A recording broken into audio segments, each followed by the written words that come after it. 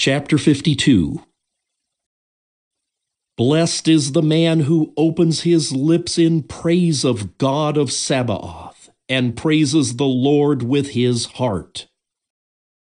Cursed every man who opens his lips for the bringing into contempt and calumny of his neighbor, because he brings God into contempt.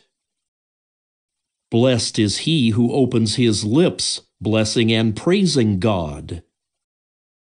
Cursed is he before the Lord all the days of his life, who opens his lips to curse and abuse. Blessed is he who blesses all the Lord's works. Cursed is he who brings the Lord's creation into contempt. Blessed is he who looks down and raises the fallen. Cursed is he who looks to and is eager for the destruction of what is not his. Blessed is he who keeps the foundations of his fathers made firm from the beginning. Cursed is he who perverts the decrees of his forefathers. Blessed is he who imparts peace and love.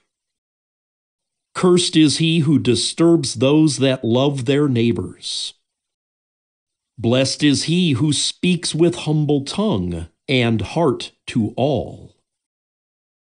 Cursed is he who speaks peace with his tongue, while in his heart there is no peace but a sword.